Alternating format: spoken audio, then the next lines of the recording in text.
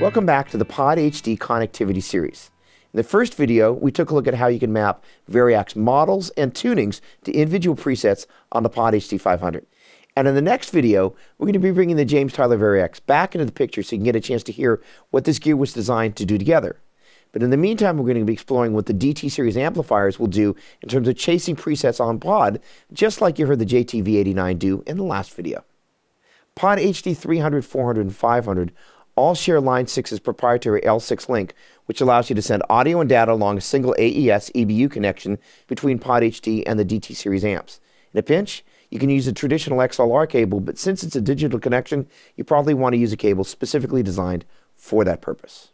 With the HD500, you can connect up to 4 DT series amplifiers by daisy chaining them together via the L6 link in and through jacks on the back of the amps. And from the setup menu on Pod itself or via the free Edit software, you can configure this rig to run in either mono, stereo, or beyond without ever having to repatch a single cable.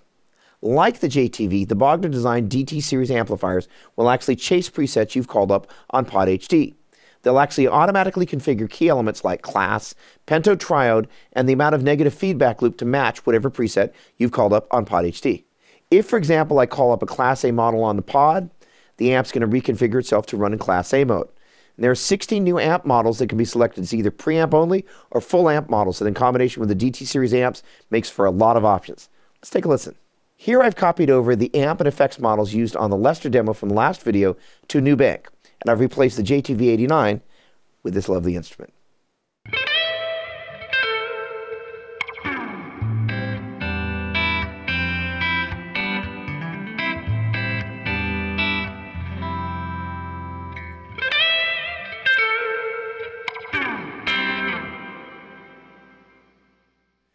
For this one, I'm running a Screamer model into the P75 preamp model, into a rotary drum, and then some reverb for something in the Texas vein.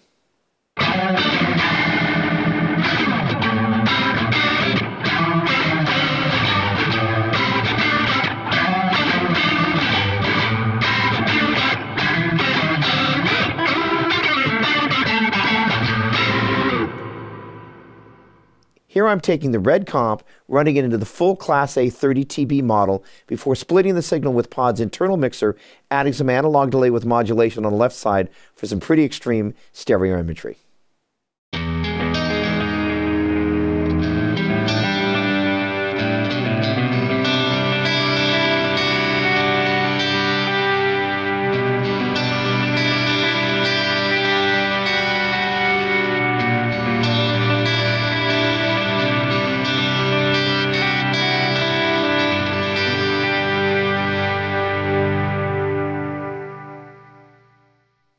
This one features a slightly heavier take on how I can manipulate the stereo field. I brought up 2 instances of the Angel F-ball preamp, one on each side. I've EQ'd them differently and used different cabinets. And with the addition of a chorus on the left-hand side, I've really taken advantage of the stereo field to craft a tone that is both rich and heavy.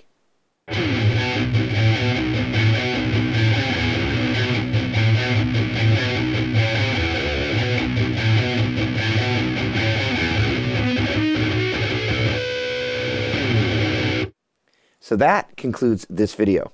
And in the next one, we're going to bring the JTV89 back into the picture so you can see what this gear was really designed to do together.